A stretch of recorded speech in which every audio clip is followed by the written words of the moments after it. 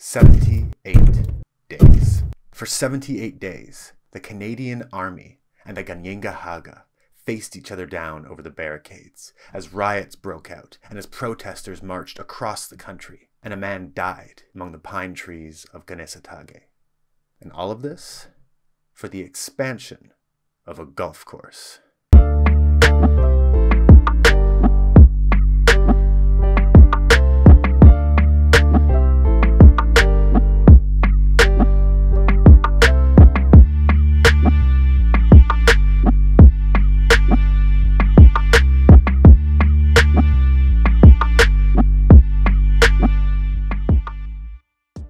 So I remember as a young kid talking to my grandmother about the countries of the world and how some of them had done terrible things. At the time, I didn't really know what terrible things meant. I must have been like 8 or 9, and I had a kid's sense that sometimes countries could be bad. Being British, she brought up the United States, of course, and Germany during the war, which she had lived through. I think she even conceded that the British had not been entirely perfect. I know, guys, come on, she was old. Anyways, after going on like this for a while, Canada came up. Or rather, I brought it up. It was sometimes hard to get a word in edgewise.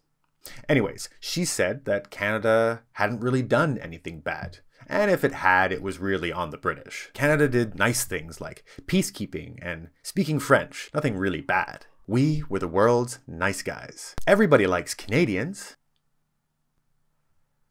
But what does that mean, though?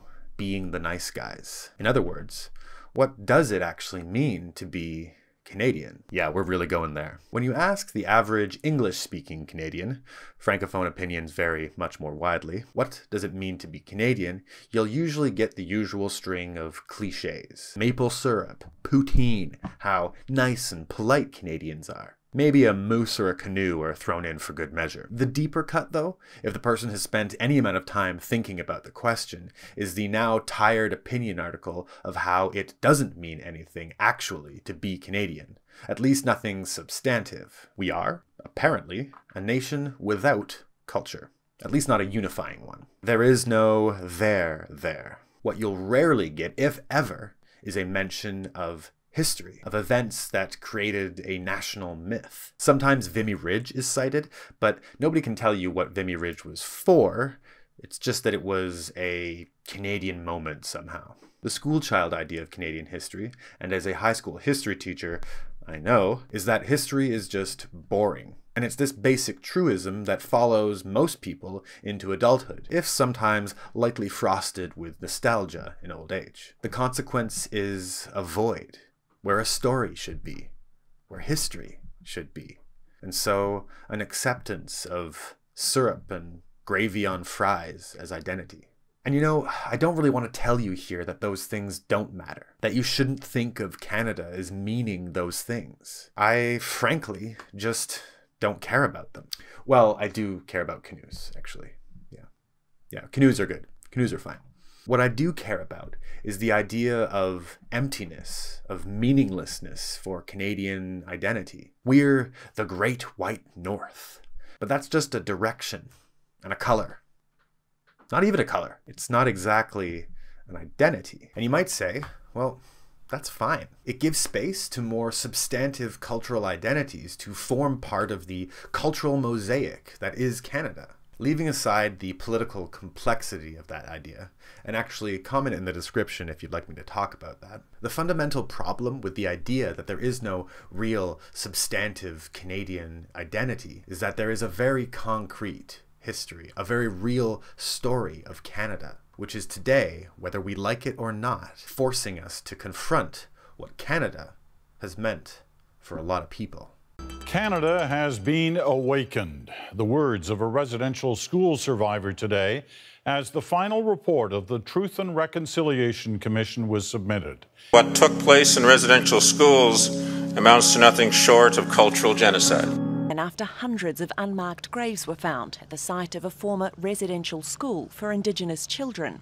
Both of these recent cases have re-exposed a deep rift between Indigenous and non-Indigenous peoples in Canada. It's a divide that goes back hundreds of years. I'd argue that this lack of an identity, at least in the context of Indigenous people, has allowed us to forget the original sin of this country, and time again has formed the basis for continuing the cycle of injustice. Reading accounts of the 270 years of resistance at Kanesatake, I was struck by how the white people seemed so surprised that this was still a problem. And that's a problem. Going back to the 90s, a period Francis Fukuyama famously described as the end of history with the fall of the Berlin Wall and the defeat of communism, the lives of Indigenous people seemed pretty remote to me in suburban Ottawa, where I grew up. White people, not all, I suppose, believed that Indigenous people were a conquered people, on their way to assimilation.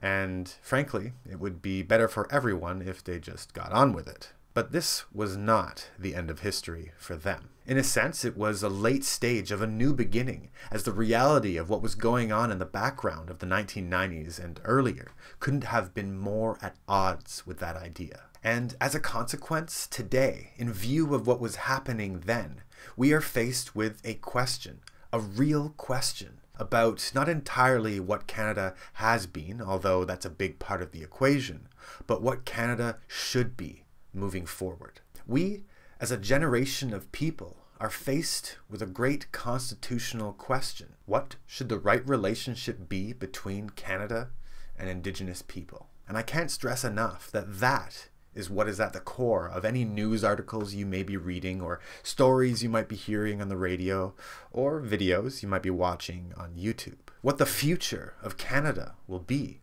what it means to be a Canadian, is being decided today and tomorrow and in the years to come. So today, I want to invite you into that conversation about where we're going and what kind of country this is going to be in 5, 10, 20 years. And I have to say, these are exciting times to be living in. There's a lot of wrong going on, and frankly, too much injustice, both now and in the past. It's unequivocally true. But there's also a lot of possibility ahead of us. It's unquestionably long overdue. But we have the responsibility, and in fact, the good fortune to be born at a time when we can meaningfully make progress on this fundamental aspect of who we are as a country. Strap in, because today I want to talk to you about the Oka Crisis.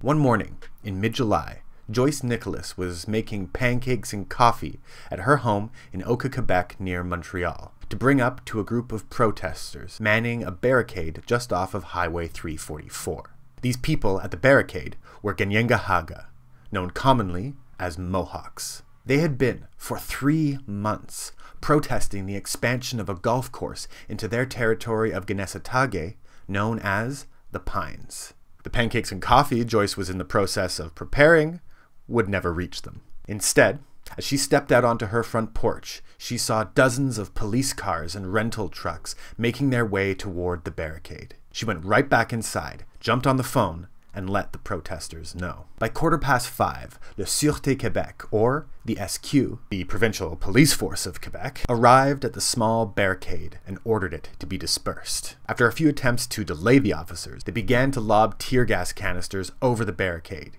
What happened next isn't entirely clear. Was it the police who shot first, or the Ganyengahaga? Both claim it was the other side. Either way, the wind was turning back the gas toward the SQ officers. And in spite of the fact that they were wearing protective gas masks, panic ensued. And after 22 seconds of semi-automatic rifle fire, 31-year-old Corporal Marcel Lemay was left fatally wounded. The police officers scattered, leaving behind vans, police cars, and a front loader meant to dismantle the barricade. The Ganyengahaga, as much surprised by the turning of the tides as the SQ officers, nonetheless seized the moment. Driving the front loader out onto Highway 344, they quickly erected a new, larger barricade. It was built from felled trees and the abandoned police cars of the SQ officers. In solidarity with their brothers and sisters at Ganesatage, the Kanien'kehá:ka of nearby Kahnawake would also seize the Mercier Bridge, an important commuter artery leading into Montreal. As the Kanien'kehá:ka see it, the 78-day invasion of their territory, known as the Siege of Ganesatage, had begun. It is more commonly referred to today as the Oka Crisis. But how did we get here? Harry Swain wrote about his work as the Federal Deputy Minister of Indian Affairs in 1990 that contemporary events have 200-year-old trails. And this was definitely not only the case with the Oka Crisis, but looking at these 200-year-old trails provides us with a useful case study in Canada's relationship with Indigenous people.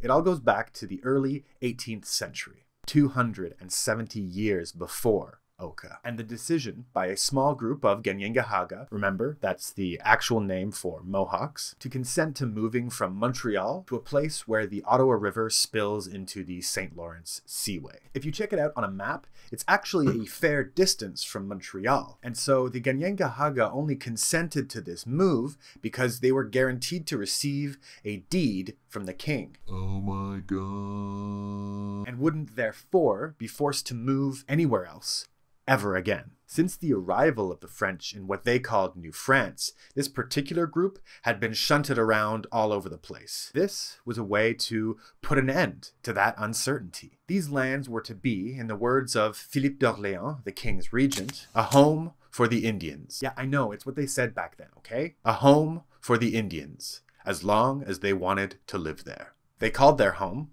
Ganesatage, or the place where the crusted sand dunes are. Now, we should just take a moment and recognize that it's kind of weird that Philippe d'Orléans was able to do this in the first place, right? Because the spot was actually already an established hunting ground for this particular group.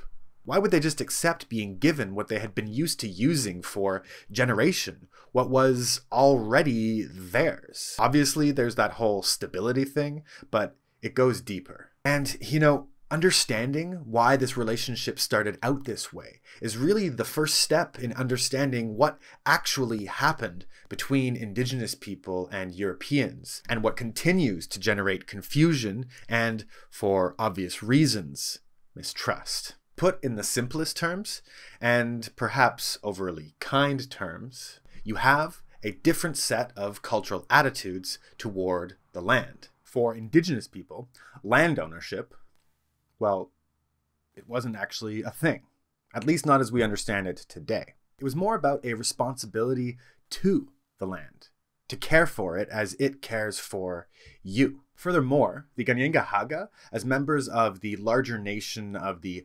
Haudenosaunee, ascribed to the seventh generation principle, whereby all decisions must take into consideration the impact that those decisions might have 7 generations from the time of their being made. In contrast, for the very hierarchical and Christian Europeans, the concept of private or personal ownership was a thing. This land is mine and not yours, and insofar as it is mine, you have no right to it. Moreover, I can do with my land whatever I want. This kind of thinking would come to form the basis for modern capitalism, and many folks actually see the discovery of the New World as kickstarting capitalism. Anyways, that's all well and good, but since the Kanien'kehá:ka had been using that territory as a hunting ground for a long time before the French arrived, wouldn't they have a better claim to that land? Well,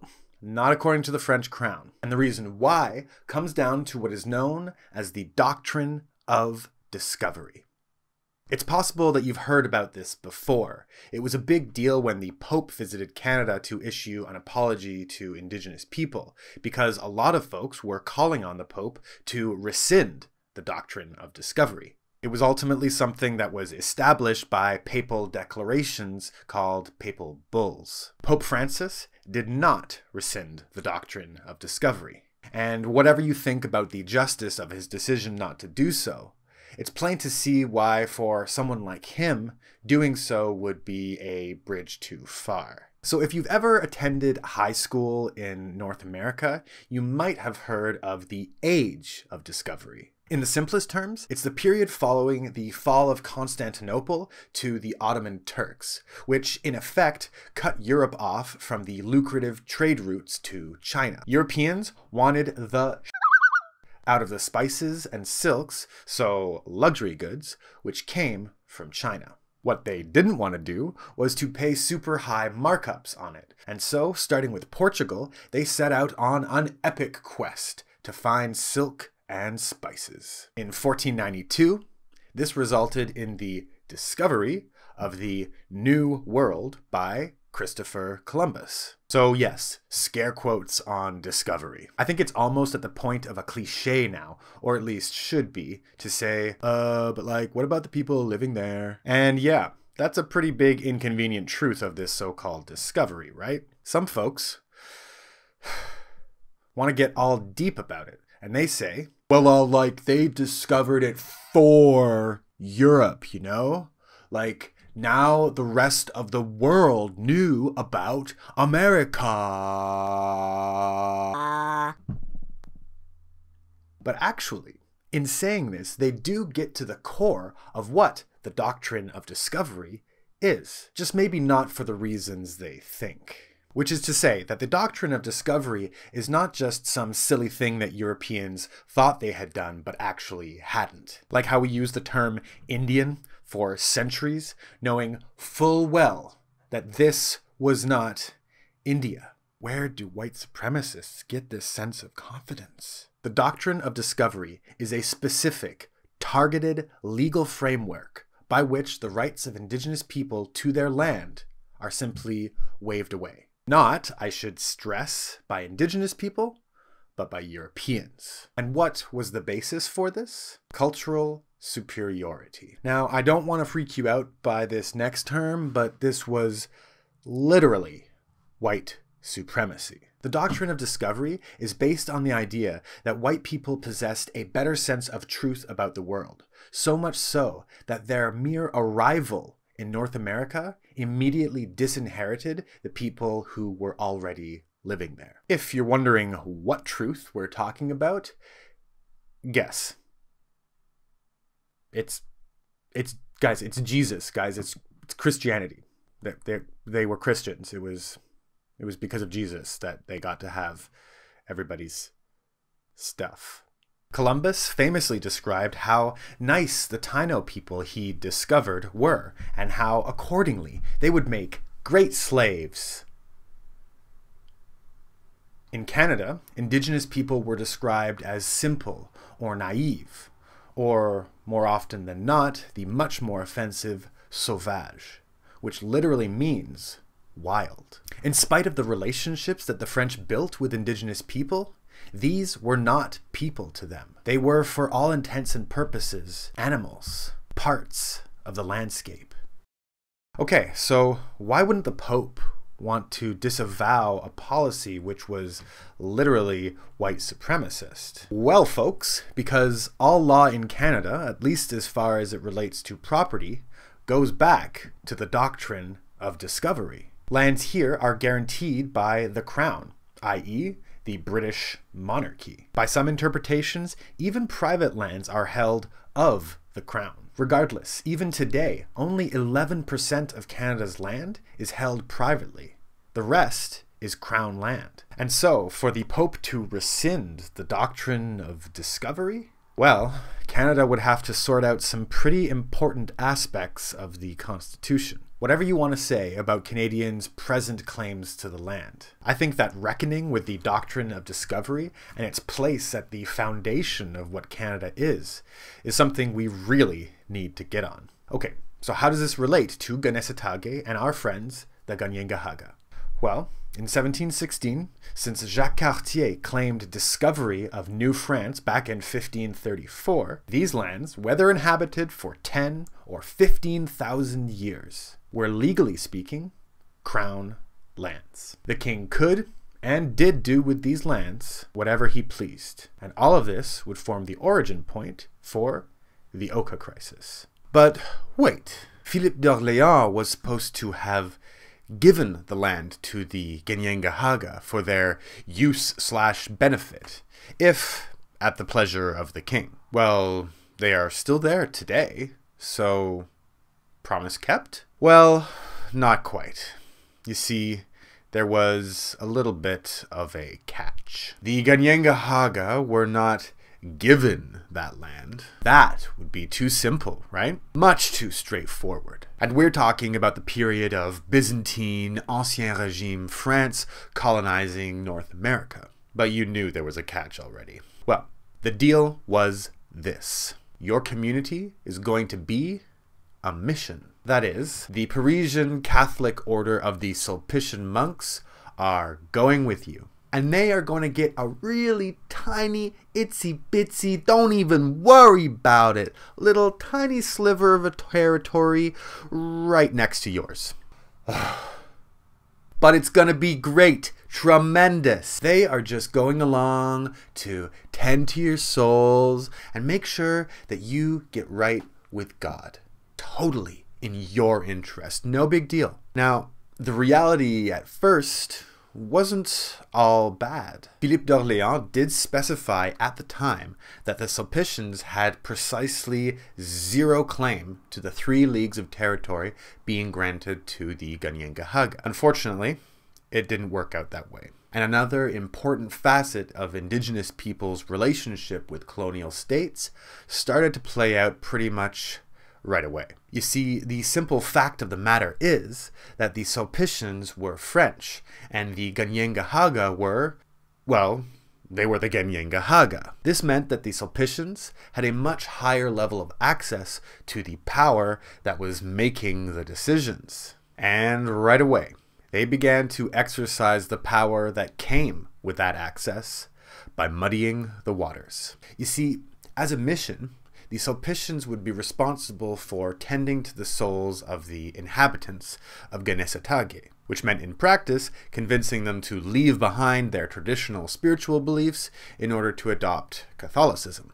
Problem was that spending all of your time thinking about and talking about God meant that you had less time to work on the necessities. Consequently, the Sulpicians needed money. And so they were frequently pressing the French monarchy for more and more access to the territory granted to the Kanien'kehá:ka, which was something of a trade hub.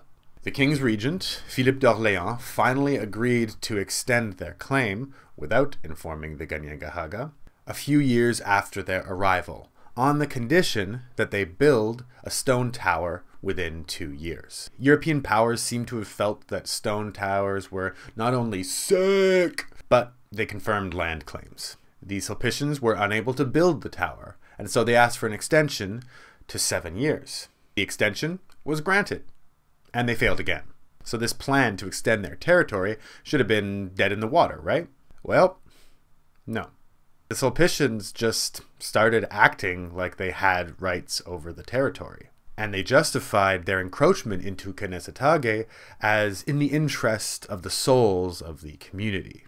This was a mission, after all. Over the years, completely counter to the spirit of the original agreement, the Sulpicians would sell plots of land of Kanien'kehá:ka to incoming French settlers. As late as the 19th century, the Sulpicians would even charge the Kanien'kehá:ka with theft if they cut down trees for firewood without permission. Something that could mean the difference between life and death in the cold Quebec winters. The idea that this was a mission meant to be in service of the people of Kanien'kehá:ka was really just a conceit that served to conceal the fact that the territory was being progressively exploited and taken away from the Kanien'kehá:ka. This relationship seemed like it might be on the way to improving when in 1763 the British conquered the colony of New France. Although widely seen as a catastrophic moment for, in particular, Quebec sovereigntists, it seemed like it might be the moment that would resolve some of the confusion that had been developing over the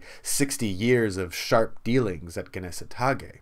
Specifically, when the British issued the Royal Proclamation of 1763. And pay attention here, folks, because in spite of the horrifically boring title of the Royal Proclamation of 1763, Why that accent? This document would define the relationship between Canada and Indigenous people up until today. The proclamation lays out the ground rules for a specific relationship between British colonies in North America and Indigenous people. It says specifically, "And whereas it is just and reasonable and essential to our interest and the security of our colonies, that the several nations or tribes of Indians with whom we are connected and who live under our protection should not be molested or disturbed in the possession of such parts of our dominions and territories as, not having been ceded to or purchased by us, are reserved to them, or any of them, as their hunting grounds." So, to be clear, this is still the doctrine of discovery. This is Crown land, not yours, but you can use it.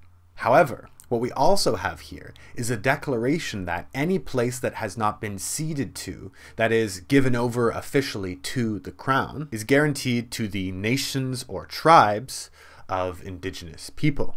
As a bit of a side note, this is actually the first place in Canadian law that you see the term First Nations being used. And so when you hear the term First Nations, although it's come to be seen as something of an identity as well, it's also a specific reference to the Royal Proclamation of 1763. It's a call to honor the promises laid out in this document. I had a real butthead of a professor. Yeah, I called him a butthead. Fight me. I had a professor in university who thought that because he was smart about Aristotle, he also understood Indigenous issues, with like zero actual knowledge about them. He once said in class, apropos of nothing, "But like, nation is a European concept, so they can't even be First Nations." Owned. That's literally not what we're talking about. Ever since I learned about the Royal Proclamation, I have replayed telling him about it so many times in my head. Yes, I know, I'm pathetic. Anyways, the Royal Proclamation, the Ro-Pro, is a really big deal because, you know, like a lot of lands in Canada are covered by it. Like pretty much all land outside of modern Quebec. But at the same time, this isn't a straightforward declaration that all of these lands belong to First Nations, right? Again, doctrine of discovery. Like it's all theirs, but not actually, right? It's the king's reserved for them under his protection. In effect, what's happening here is Indigenous people are being made subjects of the Crown. It's in a different way from how settlers are subjects of the Crown, but they are subjects nonetheless. They hold their land of the king, at the king's pleasure, not on their own terms, and definitely not as sovereign nations in their own right. Today, this precedent produces its own kind of legal complexity because many Indigenous communities in what would become Canada were actually sovereign nations. And so today they have to play this strange game of working within the strictures of the Royal Proclamation and later the Indian Act, all the while affirming their status as sovereign nations. Yet another layer is added on top of it with the specific language of lands not ceded. Because whatever you want to think about the ethics of it, the British never waged an outright war of conquest against First Nations like they did in the United States. They used policy and sharp dealings to push them aside instead. The Canadian way!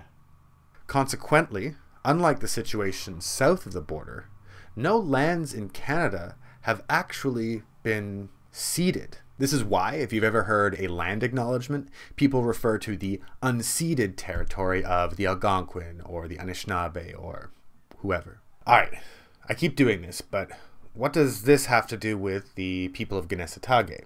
With the conquest of New France, we have a Protestant power, the British, ruling over a Catholic province. I won't bore you with the details here, at least not about this. But suffice it to say that the British were not down with the Catholics. Specifically, it was not possible for Catholics to hold property in Great Britain, and the Sulpicians were nothing if not Catholic. Shut your pie holes, you goddamn kids. What are you doing? So what does this mean for land granted to the Catholic boys by the King of France? Well, right after the conquest, the new colonial administrator, James Murray, guaranteed the Kanien'kehá:ka free exercise of their religion, customs, and trade with the English. And it seemed as though the Sulpicians' claim to the land would not survive the conquest. Great. Awesome. Oh, it could have been so simple. Well, not so fast. You see, the governors of New France, now renamed Quebec, quickly realized that making Catholicism effectively illegal would do nothing to shore up their position in North America. After having waged an expensive war that led to the capture of New France, the British had zero interest in stoking up resentments that might lead to a revolt. And so instead, what they did was what all colonial powers do going back to the Romans, and that is enter into a partnership with the elites to, in effect, downsource keeping the plebs in line. Beginning a tradition that would last up until the 1960s, so 200 years, the British entered into a partnership with the Catholic Church, which ensured the obedience of the people of Quebec. You can keep being Catholic as long as rebellions keep not happening. And so for Kanien'kehá:ka, this meant the Sulpicians were there to stay. And in spite of their claims being legally protected by the crown, they would continue to be slowly chipped away at over the centuries. The doctrine of discovery, sanctified by the British conquest and shored up by the relationship between the colonial administration and the Catholic Church, would mean that Kanien'kehá:ka would prove to be a legal and moral nightmare for years to come.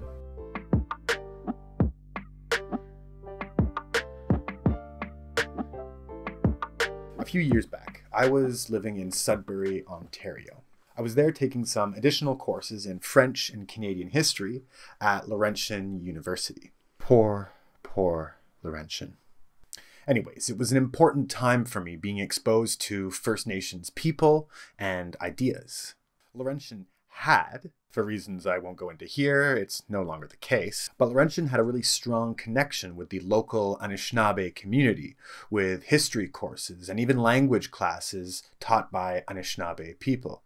I also participated in a day-long workshop called Men for Boys. Yes, I know, lame name, but that's okay. The idea was that boys from local elementary schools would be paired with an older mentor, and we would, we would talk about our feelings. We talked about what it meant to be a man in the world today, and kind of gave them a snapshot of the challenges they might face. The whole activity, the whole day, was lent a kind of seriousness, even sacredness, by Anishinaabe ceremony. We had an Anishinaabe singer introduce, punctuate, and conclude the day's activities. And we also had an Anishinaabe man come and share with us his experience of being a man. And one of the things that really stuck with me that he said, especially in the context of all the Anishinaabe ceremony that pervaded the day, was that for him, reconnecting with traditional knowledge and traditional culture saved his life. I won't go into the details of what he said because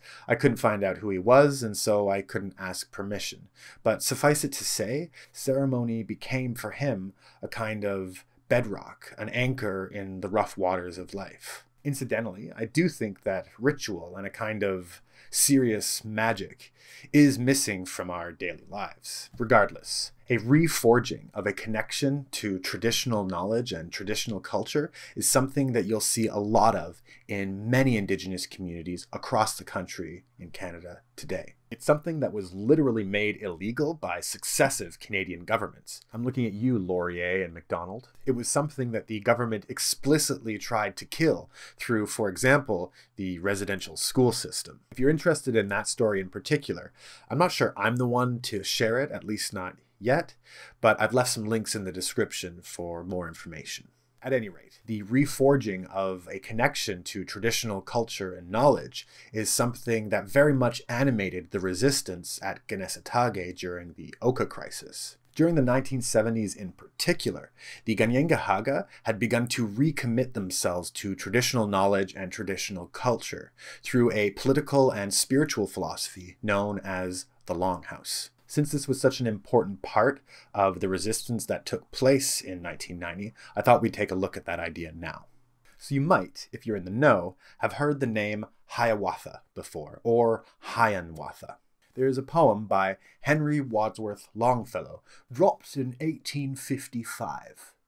What have I become? The poem is not about the actual Hiawatha that we're talking about, but it's one of the reasons why the name might not be totally alien to everyone. Anyways, so there's this guy, Hiawatha, and he is credited with spreading the great law of peace among the Haudenosaunee in and around the 15th century, so just before contact with Europeans. Why should we care about this, you may ask? Well, the Haudenosaunee are our good friends, the Kanien'kehá:ka. Well, sort of. So as I've already said like twice, the Kanien'kehá:ka is the actual name for the Mohawks. Stay with me. And the Mohawks / Kanien'kehá:ka are a part of the Iroquois Confederacy. Maybe you heard of these guys. Well, the actual name of the Iroquois Confederacy is, drumroll, the Haudenosaunee. Do you have it? So the Kanien'kehá:ka, or Mohawks, are one of the 5, later 6 nations of the Iroquois Confederacy, also known as the Haudenosaunee. How does this connect to everything? Well, the meaning of the Haudenosaunee is the people of the Longhouse. And so the Kanien'kehá:ka are also the people of the Longhouse. Okay, but what is the Longhouse? It's not actually as straightforward as you might think. Why would it be? Well, firstly, it is an actual long house, right? It refers to large multi-family dwellings, a fancy word for house, organized around the female line of descent, where the people of the Longhouse lived. But it is also so much more. It's also a spiritual and political philosophy based around the teachings of Hiawatha and his mysterious friend known as Deganawida, or the Peacemaker. So, in the 15th century, or rather the years leading up to the 15th century, the Haudenosaunee were constantly at war with each other, and it seemed like things were pretty much gonna stay like that forever. Folks were feuding with each other, crushing skulls, and it had become, to some extent, a way of life. That is, until Deganawida arrived. His origins are ultimately a little mysterious. He may be more of a kind of stand-in for the long process of arriving at the political settlement known as the Great Law of Peace. The story goes that he came to the territories of the 5 nations which would become the Haudenosaunee just south of Lake Ontario, from just north of Lake Ontario. And he came with knowledge of a new way to live in peace. There, Deganawida met Hiawatha. And although Hiawatha didn't trust him at first, he soon came to see the wisdom of his new ways. And after years of adventures together and proving the value of their new way of life, he helped him spread his teachings. If anybody's familiar with the story of Gilgamesh and Enkidu, it's a lot like that, actually. And so, to cut a long story short, the 5 nations, including the Kanien'kehá:ka, would join together under the Great Law of Peace to form the Haudenosaunee Confederacy. Under the Great Law of Peace, the Haudenosaunee drew up a contract to confirm the new order, or rather, they made what is called the Hiawatha Wampum Belt. Wampum belts are a kind of belt made with shells to confirm treaties by Indigenous people across North America. Maybe in South America too. If you know, please say so in the comments. Today, the belt's design is still used as the flag of the still existing Haudenosaunee Confederacy. You may have seen it. The figures on the wampum represent the 5 nations of the Haudenosaunee united by the white roots of peace. These roots themselves represent the main principles or philosophies of the Haudenosaunee way of life. So, soundness of mind and body, justice and law for all equally, and the importance of military power to protect the Confederacy and also to enforce the Great Law of Peace. In the center is a pine tree, the tree of peace. And if you'll remember, the Kanien'kehá:ka of Kanesatake were trying to protect an area of their territory known as the Pines. The central pine tree represents not only the central Onondaga nation, geographically speaking, but also the heart of the nation. The idea of the Hiawatha Wampum is that all of the parts of the Haudenosaunee Confederacy are separate political unities, but they are also joined together to form one larger political unity. The 5 nations are a confederacy, which means that each part governs itself, but they also accept a larger overarching governance for everyone. Ultimately, though, and this is important, the Haudenosaunee people themselves are considered to be the true source of power in this society. It's a representative form of governance where the chiefs are meant to represent the people and enact their will. Decisions are not made by royal fiat, but by consensus. Sound familiar? It's actually a really important development politically for the world. Benjamin Franklin and Thomas Jefferson apparently visited the Confederacy prior to drafting the US Constitution. And given the literally revolutionary contents of that Constitution, it's generally agreed upon that the Great Law of Peace had an important impact on the kind of participatory federalism that we have now in the United States. It's also worth mentioning that Canada is also a confederation, in which its members, the provinces, hold specific powers, where the federal overarching government holds different ones. And strictly speaking, neither is supposed to interfere in the domains of the other. The Haudenosaunee Confederacy is therefore the precursor to the democracies that we have in North America today. I suppose that fact is not particularly important for this video, but it's still kind of interesting, right? Anyways, if you are enjoying this video, I'd really appreciate it if you took a moment to like and subscribe. It really helps me get my videos out to as many people as possible. What's important about the Great Law of Peace for us are, roughly speaking, 3 things: the role of the clan mothers, the integrity of the Confederacy, and the warrior society. Starting with the clan mothers, I've already discussed how the Longhouse as a building itself was organized around the women of the community. The Haudenosaunee are a matrilineal society, meaning that descent is traced through women, and women hold a lot of political power. Now, this has been confused to some extent by the impacts of the Indian Act. And whoa, baby! If you want to see a piece of legislation without any semblance of an attempt to serve the people it's meant to serve, and even that's being a little too kind, take a look at Canada's Indian Act. Definitely an important topic, but for now, one for another video. The point is that women are traditionally an important part of Haudenosaunee society, and this was only confirmed by the Great Law of Peace. It's the clan mothers, for instance, who not only chose the 9 Longhouse chiefs, the leaders of the Haudenosaunee Confederacy, but also groomed them for those roles. Furthermore, the clan mothers not only have the right, but they have the responsibility to depose chiefs, to dehorn them as it's called, if they are either incompetent or acting against the best interests of the Confederacy. In short, women are central figures. In 1990, women would be the negotiators and the spokespersons, particularly in the figure of Ellen Gabriel. They are also defenders of the land, and it was almost exclusively women at the barricade on July 11th as the front loader advanced and tear gas canisters exploded around them.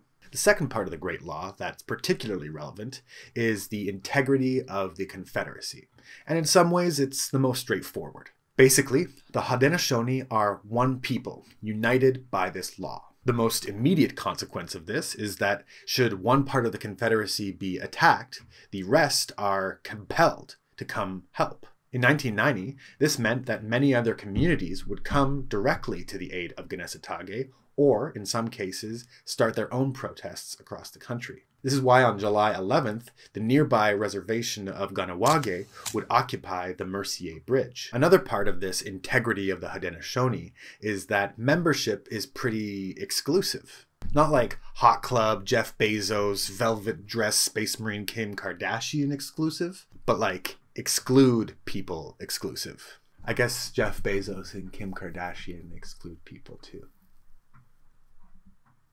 Specifically, you are Haudenosaunee, and that means you are not something else. You don't get to belong to another political community that is not part of the Haudenosaunee. There is no dual citizenship.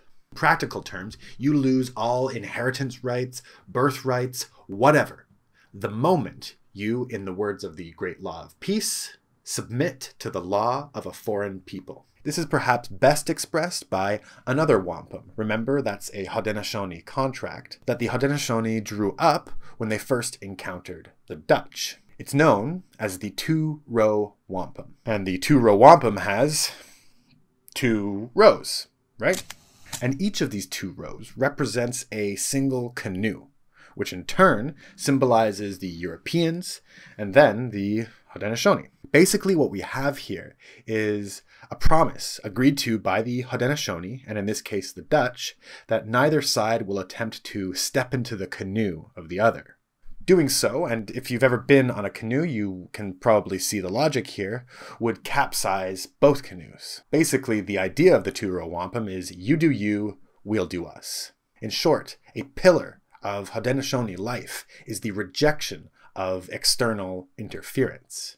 You can imagine then what the Kanien'kehá:ka of Kanes'take may have felt for over 270 years. Lastly, we have arguably the most consequential aspect of the Great Law of Peace, as really one of the elements that would catapult Haudenosaunee traditionalism into the mainstream among modern Haudenosaunee, the Warrior Society. You may have seen the now ubiquitous flag of the Warrior Society. So remember how before the Great Law of Peace, the Haudenosaunee really liked killing each other, like a lot? Kind of reminds me of classical Greece. And actually, Ben Franklin called the Haudenosaunee the Romans of the New World. Well, the Great Law of Peace didn't change the fact that Haudenosaunee society, when it wanted to, could still be pretty warlike. The Great Law just transmuted that energy from feuding amongst themselves into external warfare. One part of the Great Law of Peace explains how the Confederacy could be extended to other groups. Yay! Peace on Earth!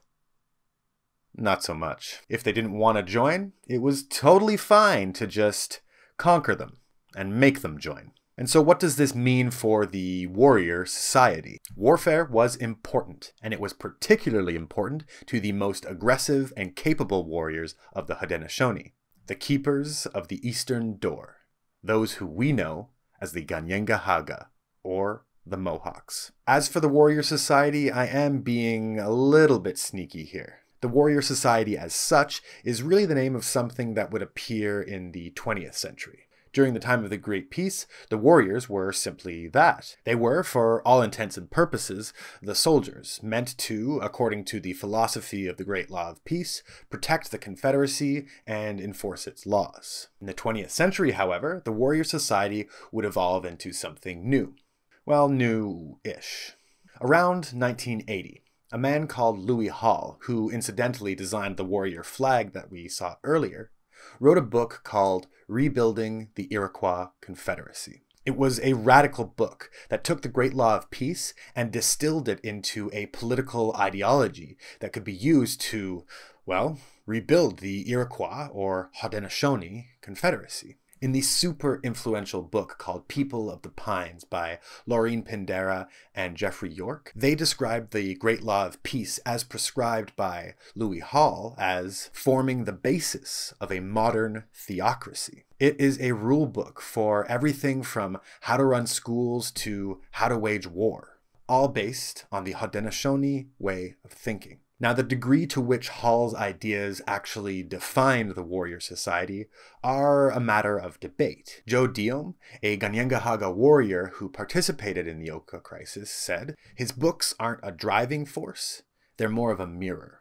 The idea being that the warriors were already something substantive, which Louis Hall merely described. Regardless, what's important for us is the fact that, whatever the ideas of the warrior society, their very presence and the popularity of their ideas marked the full expression of a process that had been taking place for the last 50 years. Namely, the decision on the part of Indigenous people to look back to their own past as a source of inspiration for their future. The Great Law of Peace would form a bedrock for a renewed commitment to the ways of being that had been progressively eroded by the Sulpicians and, of course, the Government of Canada.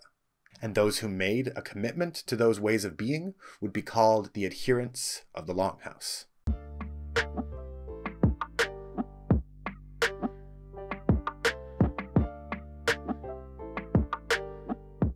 It's important to keep in mind when talking about the siege of Genesatage, also known, of course, as the Oka Crisis, that this was not just some random explosion of rage. As we've seen already, the Kanien'kehá:ka of Genesatage had been trying to get their land claims recognized since pretty much the very first day that they landed on the shores of the Lake of Two Mountains. And more than that, they did so, in most cases, not through armed conflict, but by playing the game of the colonizers. Especially after the British conquest, they petitioned the government about once every 10 years, in one case even sending a delegation to Great Britain.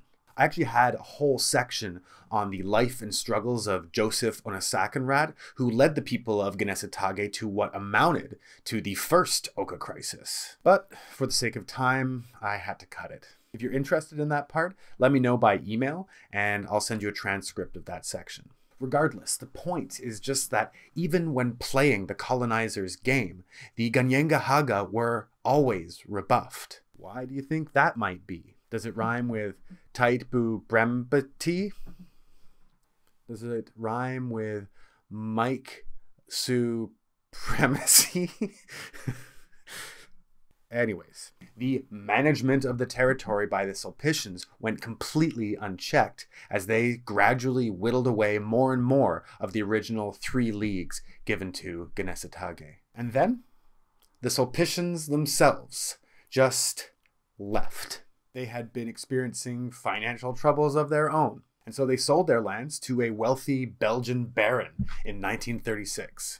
Unsurprisingly, he was interested in developing the territory, and to whatever extent possible, excluding the Kanien'kehá:ka. Actually, let's restate that. I don't think he ever thought about Genesatage at all.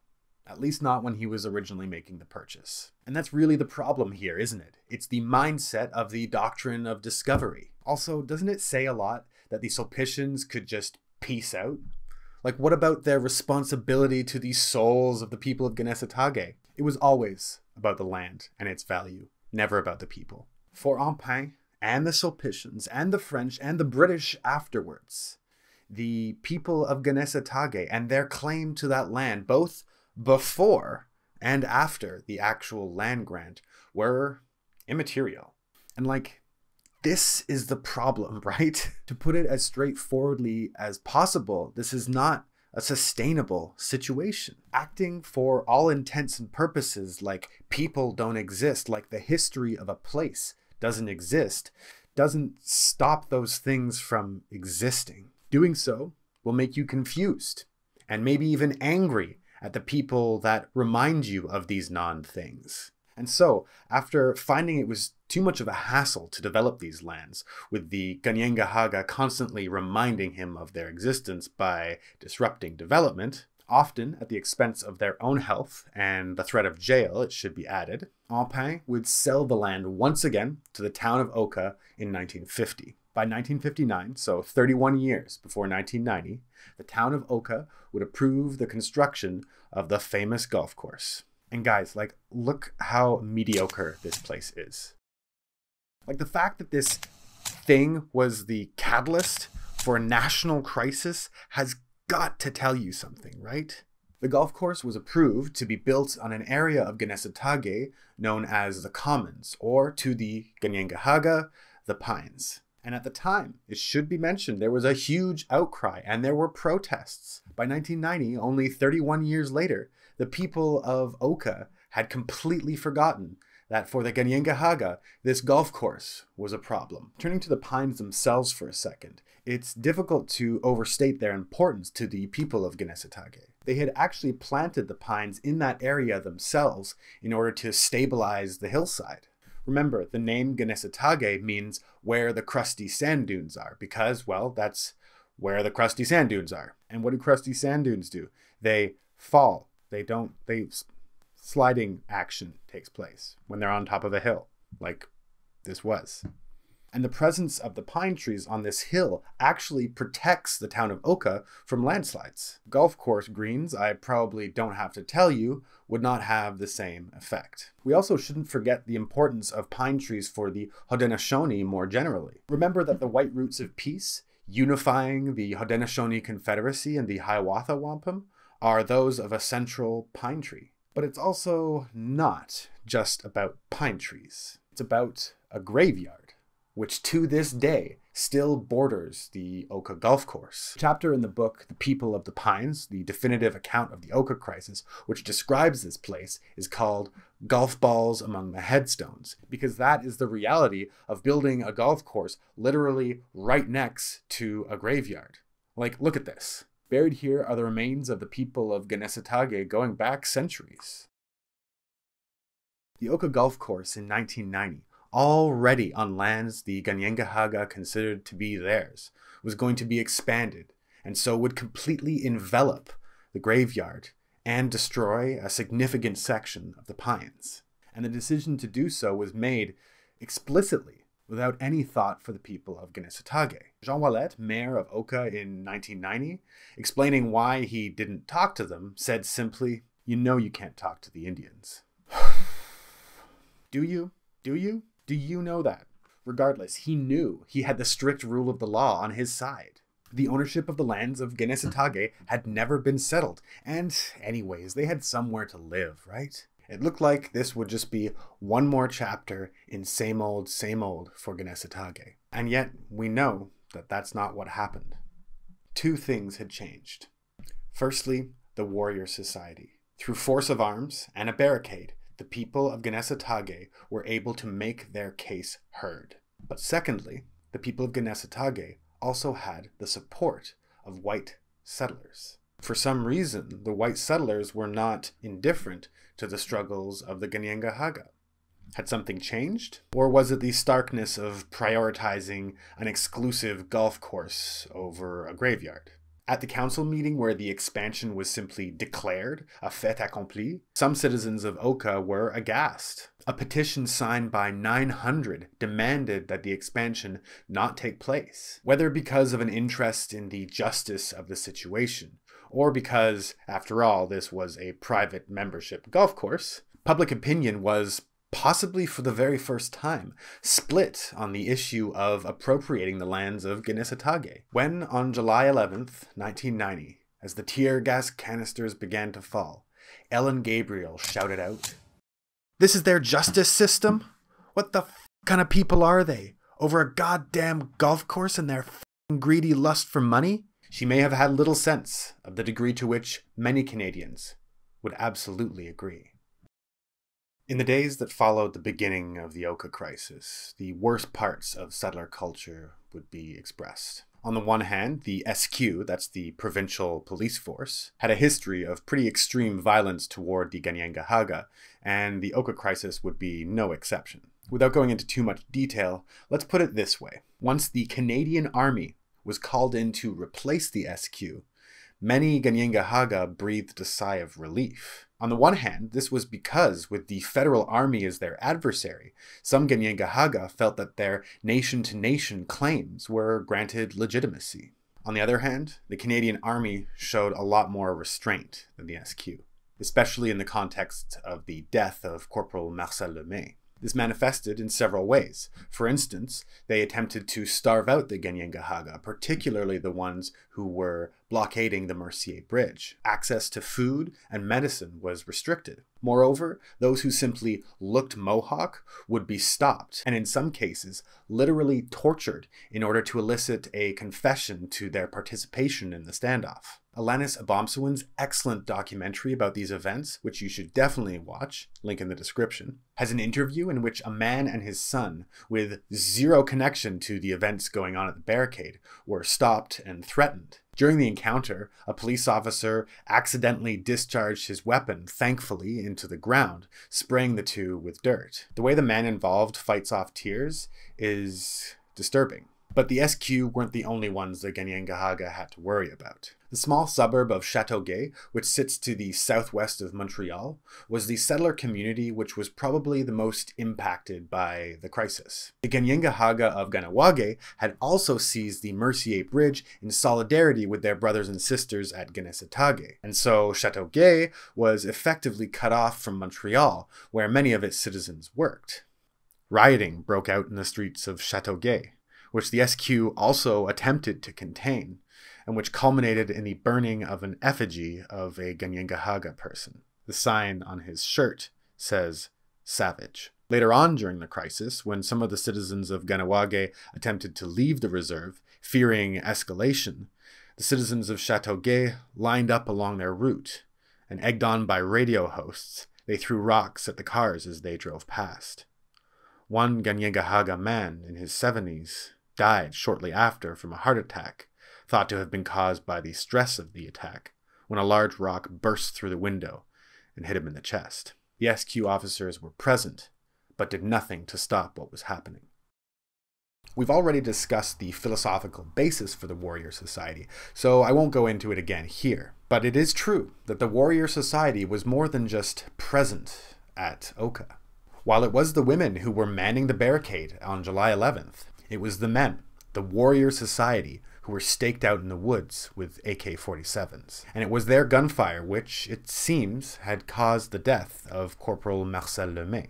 And the warrior society, at this time, were not angels. It's clear that criminal activity was a part of the financing of the warrior society. Many warriors were veterans of the Vietnam War, and many of the warriors at Ganesatage did not come from there. They came from Akwesasne and elsewhere. But the distinction made by some of the citizens in Chateauguay between the Ganyengahaga and the warrior society were false. Remember that according to the Great Law of Peace, members of the Haudenosaunee Confederacy are bound to come to each other's aid. And so when Ganesatage put out the call for aid shortly before July 11th, many answered. So, terrorists? I actually talked about the concept of terrorism in my last video on the FLQ, and so if you'd like a more in-depth treatment of the topic, you can click the link that should be popping up here. But to my mind, and to that of many Canadians, the presence of these men with their guns and their masked faces didn't make them terrorists in this situation. The hundreds of years of dealing with the government on their own terms had yielded no results. As Shiri Pasternak of the Yellowhead Institute says, Canada has only ever listened to us when we blockade and when we protest. The SQ was prepared to inflict whatever damage on the people of Ganesatage over the expansion of a golf course. A golf course, people. So does that mean that violence is in some way justified? Am I saying that the death of Marcel Lemay was a-okay? Obviously not. At the same time, the combination of systemic exclusion and explicit policies of assimilation, which, let's be frank, amount to genocide, has to lead somewhere, right? The two-row wampum. Remember that? What happens when you stick your foot in two canoes at once?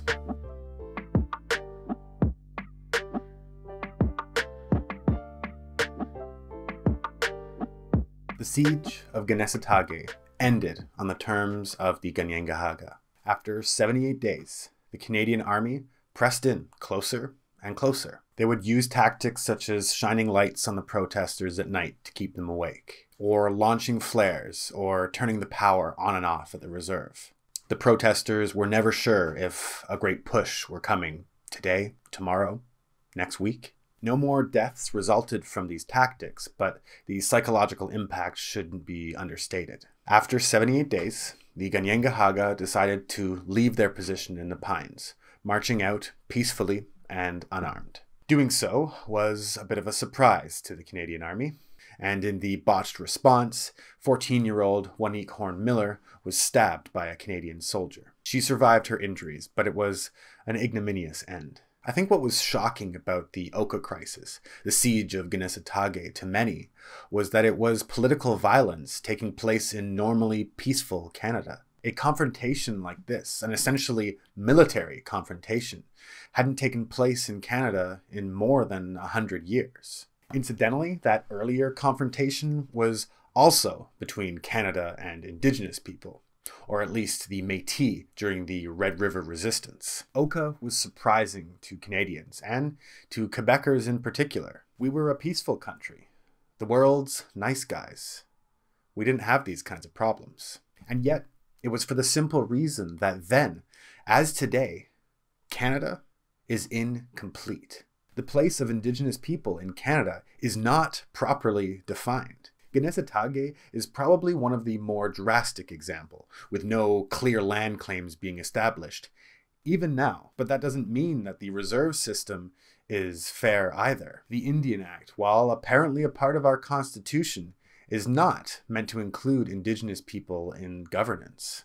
It's meant to exclude them until they magically become white people. Now, to be clear, I am not even advocating the removal of the reserve system. The history of Canada's relationship with Indigenous people has been one of removing more and more and more rights. I think we need to at last realize that this has been a resounding failure, and a failure which has come at the expense of the well-being of Indigenous people. New thinking is demanded. And I'm happy to say that there are movements which are promising. The land back movement, which is not what you think, is not about putting white folks on boats and sending them back to Europe.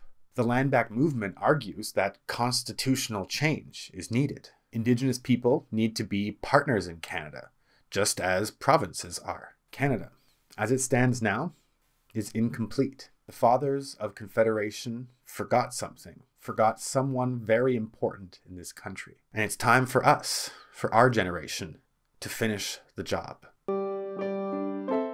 Well, thanks for watching, folks. This has been quite a video to make. The ideas are big and the stakes are even higher. And I'm curious to know what you think about it, about all of this. Do you think there is a way forward for Canada and Indigenous people? Maybe I missed something important or glossed over something that needs more explaining. Do you have your own experience of the siege of Kanesatake or the Oka Crisis? Leave your thoughts in the comments, and don't forget to like and, of course, subscribe to the channel for more.